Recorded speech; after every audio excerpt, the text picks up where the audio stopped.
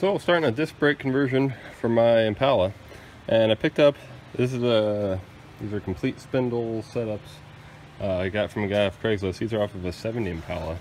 From what I understand, it's a complete bolt-in unit, so just break loose the ball joints and drop these in and good to go, hook up the brake lines. So I guess they've been sitting in the back of a pickup in Arizona for about 5 years, he said, and now he's just like, well, I'm gonna get rid of them. I'm gonna go a different direction. He was gonna put them on his, I think it was a 60 C10 pickup. Anyways, obviously they need a little bit of work.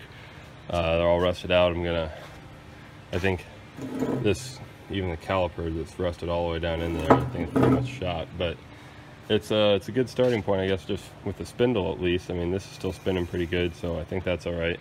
Hopefully the other one is, it's rusted solid on the caliper. That looks beautiful, doesn't it? But anyways, I just grabbed my Milwaukee Impact and I pulled these caliper bolts just right out, no problem at all. They aren't even rusted on the inside at all, so shows a little bit of promise for me at least. So I'm going to try to get these completely rebuilt and ready to just drop onto my car. Get into more detail of it then. I think it was all pretty straightforward just rebuilding these, but then I'll get into more detail once I do get it switched over to the car with the master cylinder rework and finding the right, I guess, procedure to find the right ram for that master cylinder and get the right size for that. So anyways, I'll get to work on it. So I wasn't going to do a video on this, but after doing a little bit of research, trying to go to the parts store, get new rotors, I found out that they don't make the rotors anymore, because what GM used to do was make the rotors and hub as a single unit assembly, so they don't actually make the rotors anymore. So a couple different options. You can use a C3 Corvette rear rotor and that'll work, or if you go on Rock Auto, I believe it's part number 1206, I'd have to double check. I'll get the number for you. I'm going to order them. But they're the four piston caliper rotors. Those 4-piston caliper rotors are actually nearly identical. The difference being why they're called out differently is because the hub was different, because there's a different size bearing for the spindle. So the rotor itself is the same. So that's, I think it was an option for 67 to 70 Impalas. So 69, 70 Impalas can't get the rotor, but if you use the 4-piston caliper rotors, you can get that rotor and that'll fit right on. So if you are replacing the rotors, basically what you gotta do is start with pressing out the wheel studs. So I have one pressed out right here. You just give it a press. For me, this is rusted on there. This came out of a junkyard and it was cheap, so I'm going to try to keep it cheap this way, but yeah, needs work. I'm going to have to hit that with a hammer and maybe try to break it free, but I'll go through this just because it seems like it's not a very common thing for people to do this, change rotors on their 69, 70 Impalas. They just apparently just keep using the same ones or something. Alright, so here's my rotor. This is the disc brake spindle. If you look closely, you'll see it fits in there. And it's a press fit. Oh shit. Press fit on this line right here. And then there are also the wheel studs pressed in. So it's a total press fit altogether. I was pounding on it for a little bit. I couldn't figure out how they came apart. So I used a rubber mallet. There it goes. So it's not as difficult as I thought it was initially. So yeah. Quick little tidbit. I bought a new washer, nut, and pin, cotter pin there for the spindle, but the auto parts store failed me for sure. This doesn't fit. So, I mean, if you look at this, not even close to the same size. The reason I bought one is because it looked like this washer had spun. Looking at the spindle was in good shape still, so it's more like this washer spun once around or something and then caught and stayed there. So I guess what I'm going to do is I'm just going to weld the tab so that it has one and stick it back, the old one back on. Alright, so I welded my tab onto my washer here, and now I'm setting the bearings on this. Like I said, new bearings all the way around. So basically, the way you do this, it's a lot easier if you actually have these mounted on your car already, or if you have a second person or a vise or something, you can do it not in the car and have this ready to go for you, which is what I'm doing. So what I got here, you tighten this bearing down, or this nut here on the bearing, as you turn the wheel, preferably in the forward direction, which I just did backwards because this is the left side. So turn this like so as you tighten down the nut.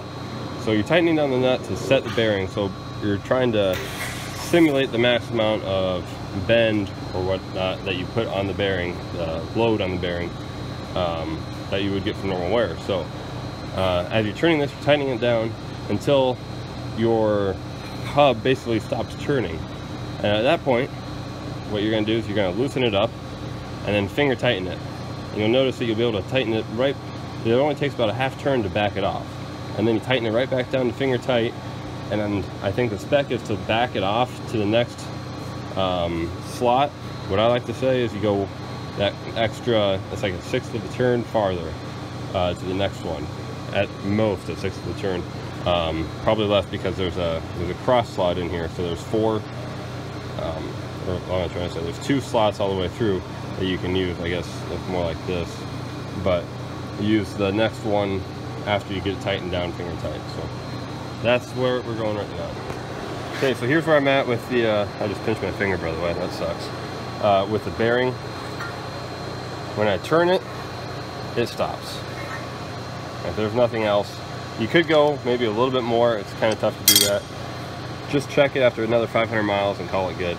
But basically, now that I have it tightened, I'm going to back this off and then tighten her back down again in the direction that's going to turn, finger tight. And you look at where you're at. So I'm right here. If I'm not lined up perfectly straight, which I'm not, the hole is right here, so that means the next one's going to be coming up right over here. I'm going to turn it, I'm going to turn it just a little bit farther, put the pin in, and that's all I need. Okay, so I have my hub fully assembled. I got my rotor on it. Next, I come over here to my caliper, which I did just buy brand new. You can rebuild these or get a remanufactured one, but they do make them brand new. Like I said, I bought them from a company off eBay. Took a couple different manufacturers to find one that they had in stock. Otherwise, there was like a 2-month lead time. Able to find it. Somebody had it in stock right away. So, got this, new brake pads for it. Just one thing to point out, I did get new hardware right away with the bolts. These are new slides here, whatever, I'm not sure on the proper terminology for that, but they are free. Before you put the calipers on, you need to make sure that you push these bushings all the way back out, otherwise they're not going to fit into the slots on here. But then you just stick your new brake pads on and make sure everything's clean, ready to go, and you should be able to just slide your caliper right onto your rotor there. So caliper, like I said, it's pretty doggone easy if you get it on there good. Once you get your brake pads in, so just get this lined up. Bolts will go right in. The threads will actually go onto this backing plate right here. So you're going to tighten down between the socket head, the bushing. The bushing will be the tightening point between the backing plate and this bolt head right here. And then the caliper will be able to free float back and forth because it's only a 1-piston deal, so it needs to be able to free float so they can apply equal pressure on both sides of the hub, or rotor, sorry. And I'm just doing these back and forth just to make sure I get it tight evenly. Not really a big deal if you don't do it tight, but I'm just doing it just in case because that's what I'm used to doing. Now, when you switch these over, the brake hose that you used on the drum brakes was actually the exact same one. You come, look right here. It's upside down. That's upside down. So the brake hose that you use on your drum brakes will actually go right onto there. No problem, it'll screw right in. So I'm gonna just reuse that since I already replaced that. And so I'm gonna go take that off the car now and put that on here. And then that way when I get this put onto the car, I'll be able to just throw that hose right in. Like it's just an easy transition just from, as far as the spindles go, from drums to disc. And so I did the first side here, and now I'm putting together the other side, so I'll kind of go through walk through that a little bit. I already have a video about wheel bearings, and I have a video about how to do brake pads, but I'll kind of walk through it anyways because it's a little bit different than normal because that rotor's on the back side. See, I got my stuff kind of pulled apart, got my spindle off. That's the drum spindle, so I'm completely changing out the spindle. This is complete bolt-in type assembly. So basically all I'm going to do is I put this together and then I throw it on. So the spindles will bolt on, and then I'm changing out my master cylinder, adding a proportional valve, and hopefully it's just all going to go really smooth when I go to break apart that block right down there.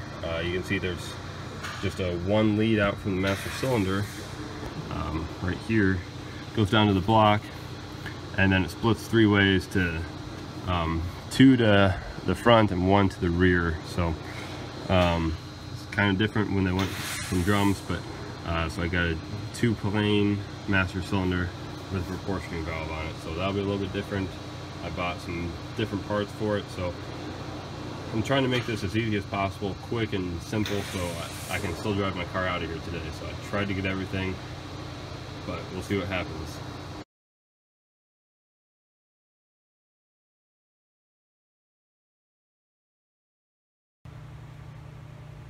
Okay, so we got our spindles put on here.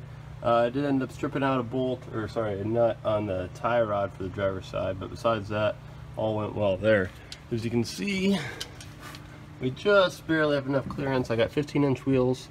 That was what was standard in 1970, so it works out. So yeah, that went well.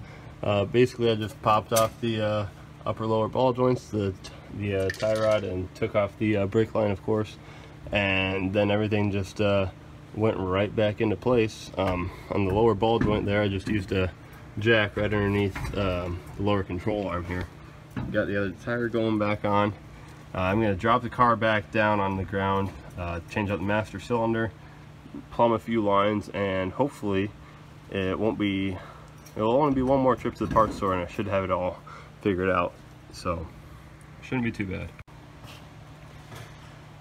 Alright, so I got to a little bit of a panic and kind of just rushed finished this, forgot to take video of it, but anyways, the car is together. So this master cylinder here is from Summit Racing. The part number is SSB-0401, and this is it directly bolted into the 66 Impala here.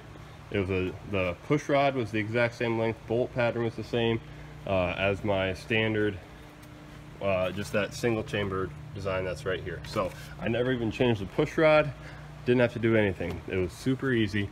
Now, granted, this is like the $90 version, but for the simplicity, I'd say it's well worth it. There are $40 versions out there.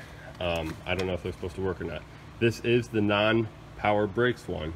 That could be the difference in the price there too, because I don't have power brakes. But then I bought this proportioning valve, also off of Summit Racing. Part number CLP-PV-2. Now, they say that you're supposed to buy the bleeder tool, where you're going to disconnect this brake light switch right here and put this bleeder tool in so you can bleed it out. I didn't do that. It worked. If you read into it a little bit more, as long as you're at low pressure, it will bleed through. So if you're lightly pressing the pedal, you're going to bleed it through. So that's what worked for me. I also pre-bled this out when it was sitting on the bench. Just filled it up with fluid, took the I took the boot off the back, took the back end of a ratchet and just pushed it through, tried to get as much air bubbles out as I can. I made a mess, but I think it made it easier for us in the long run here. Now, You can see it's kind of a mess. So what I had on for the brakes on here before, this is a 1/4 inch line for the rears right here, and a 7/16 by 20 thread on it. And so I just got a 7/16 union and a 7/16 to 9/16 for the rear, 9/16 by 18 threaded flare nut there, and just adapted that right to the back of the proportioning valve right there. And then both of the fronts are 3/8 lines. Now I just got some of the longer ones that I had because I didn't want it to come up short, and so then you see this ugly mess, but it's connected and it works. For the driver's side, I took, if you look closely, you can't see it with the light, but anyways, I took the line, still can't see it, and put it directly down to the brake hose. So I came from here on the bottom of the proportioning valve, and this goes directly through the wheel opening here of the wheel well, and it goes directly to the brake hose. I took out that, there's like a 6-inch line in there that comes down to the bottom. Just replace that all together, so instead of having an extra fitting, I just have one line there. And then on the passenger side, instead of rerunning that, just the union nut there, and then that menagerie of brake line connects right there. So it took a little bit just to bleed the brakes, but that worked. I didn't use a brake bleeder. I used a second person. Just, you know, they press the brakes and you open it, and then you close it, they release the brakes, do it again and again and again. And then after about 2 or 3 times, you're going to run out of air bubbles. Have them sit there and pump the brakes 5-10 times as hard as they can, and then that should push some air bubbles through.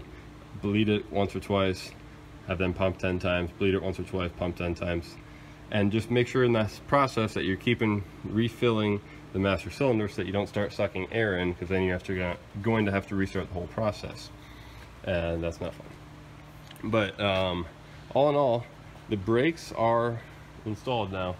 The only thing that's out of whack is my alignment. I thought that the 70 Impala spindle was going to be perfect fit for the 66, and it's not. It does bolt in perfectly, but the tie rods are going to need adjusted. I believe that the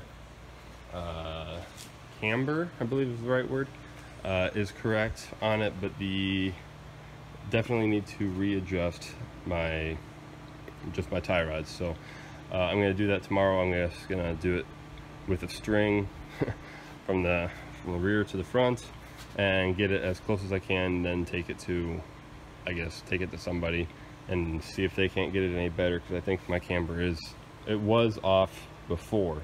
So not that this made it any different, I think it's the exact same as it was, but it's a little bit off now that the springs that I've replaced have sank a little bit more. So all in all, I think tomorrow I'll have this done. I still have to pick up my mess. I have stuff just littered everywhere, but all in all, it did take me about 8 to 10 hours and 4 trips to the auto parts store. But if you come as well prepared as you can, hopefully with the knowledge that I'm giving you, you can get a little bit better, just with preparation wise of what parts to get. But yeah, the big part was just getting the spindles rebuilt, and then once those were installed, the master cylinder part actually came really easy because I got the right one. It just bolts right in. Proportioning valve, it works fine. I did order a kit from Summit to go for these 2 brake lines here to the proportioning valve from the master cylinder. One of them was bent backwards, so I had to make my own there. I called them up. They were going to send me one right away. I told them just to refund it, and so they did. So props to Summit there. But all in all, the brake install is complete. I just need to do a realignment, and then we're going to be off and running again.